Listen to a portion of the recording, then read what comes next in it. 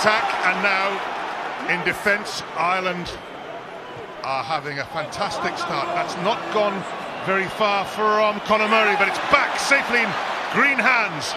Tona, Conor Murray. That's a good kick behind Corey Jane.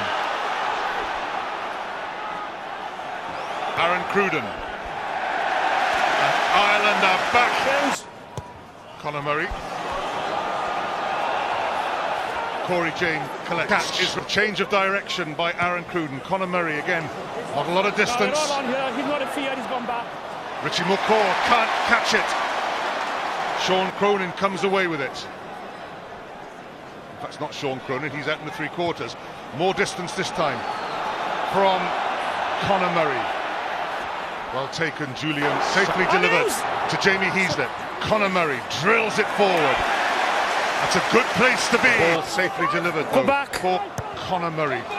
Julian Sarrea waits and Tommy Bowe bears down on him. Tommy Bowe is bounced on. Gordon Darcy to Conor Murray. One for Tommy Bowe to chase. Bowden Barrett sets up the ruck. It's a long clock to run down. The kick towards Bowden Barrett. Heaslip with the follow-up tackle. Support from Dave Carney. New Zealand have still advantage being played. Conor Murray puts his boot to it, and Ireland are safely down in New Zealand territory.